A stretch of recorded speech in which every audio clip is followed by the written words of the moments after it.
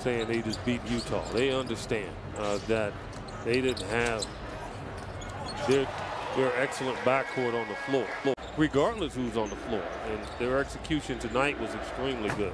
Yeah, and it just goes back to the way they've approached so many of the games, and certainly, yeah, and it just goes back to the way they've approached so many of the games, and certainly there was, you know, some joy, happiness, and a very, very minor. The rookie Alexander has that one jarred loose as we hit 1 minute to go.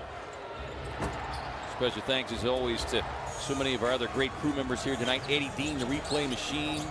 And they're playing obviously 3 teams that they can beat. They finish it up with Atlanta, which is going to be difficult, but man, what a good setup for them.